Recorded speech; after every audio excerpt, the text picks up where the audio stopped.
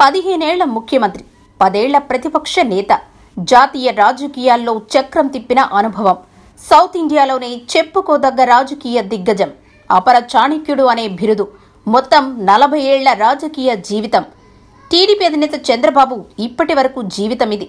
ఇంతటి అనుభవం, ఎంతో పేరు ప్రఖ్యాతులు సంపాదించిన చంద్రబాబు 40 ఏళ్ల వైసీపీ అధినేత ఏపీ ముఖ్యమంత్రి ముందు నిలబడలేకపోతున్నారు. జగన్ను ఎదుర్కోవడంలో సత్తా చాటలేకపోతున్నారు. ఆవేశంగా ట్రై చేయడం, చతికిలబడటం పరిపాటైపోయింది. ఘోర ఓటమి తర్వాత జగన్ పాలనకు 5 నెలల సమయం ఇస్తామన్న చంద్రబాబు ఆ మాట తప్పారు. పరిస్థితులు బాగోలేవంటూ నెల తర్వాత నుంచే తిరుగుబాటు మొదలుపెట్టారు.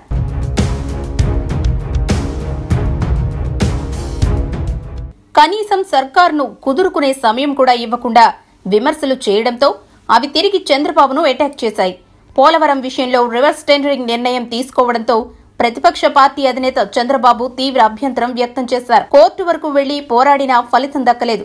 స్వయంగా కంపెనీకి నోటీసులిచ్చే రివర్స్ టెండరింగ్ కు వెళ్లామని చెప్పి న్యాయస్థానంలోనూ విజయం సాధించింది వైసీపీ సర్కార్. అంతేకాదు రివర్స్ టెండరింగ్ చేసి సర్కార్ 1000 కోట్లు ఆదా చేశామని చెబుతోంది. పోలవరం విషయంలో అలా ఫూల్ అయ్యారు చంద్రబాబు. ఇక ఇసుక కొరతపై చంద్రబాబు చాలా హడావిడి చేశారు. రాష్ట్ర స్థాయి నిరసనలు, ఆందోళనకు పిలుపునిచ్చారు. కానీ అవి అట్టఫ్లాప్ అయ్యాయి.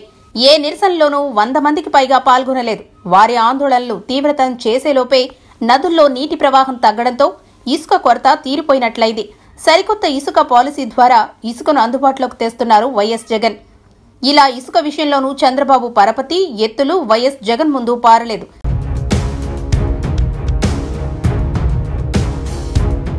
సర్కారీ స్కూళ్లలో ఇంగ్లీష్ మీడియంపై రాజకీయం చేద్దామని చూసిన చంద్రబాబుకు చేదు అనుభవం ఎదురైంది.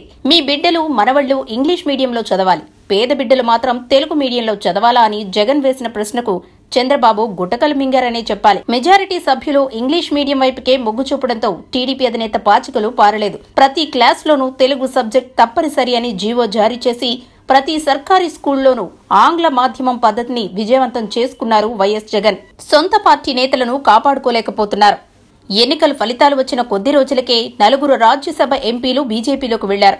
అలా మొదలైన వలసల పరంపర ఇప్పటికీ బీజేపీ, వైసీపీల్లోకి కొనసాగుతూనే ఉంది. ఇక కళ్ల ముందే పార్టీ నేతలు తిట్టుకుంటున్నా కంట్రోల్లో పెట్టలేకపోతున్నారు. అసలు పార్టీలో ఎవరు ఉంటారు, ఎవరు ఉండరు అనేది కూడా చెప్పలేకపోతున్నారు.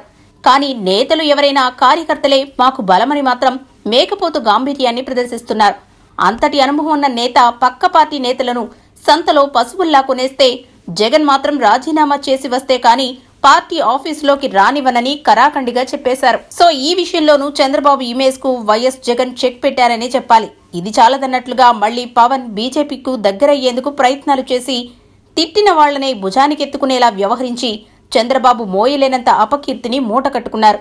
అంతటి అనుభవం ఉన్న చంద్రబాబు కేవలం 10 ఏళ్ల రాజకీయ అనుభవం ఉన్న యువకుడి వద్ద బొక్కబోర్లా పడినట్లుగానే ఉందని రాజకీయ విశ్లేషకులు అభిప్రాయపడుతున్నారు.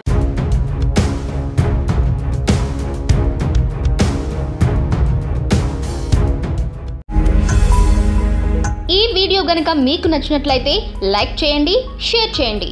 మరిన్ని వీడియోస్ కోసం మా ఛానల్ను సబ్స్క్రైబ్ చేయండి.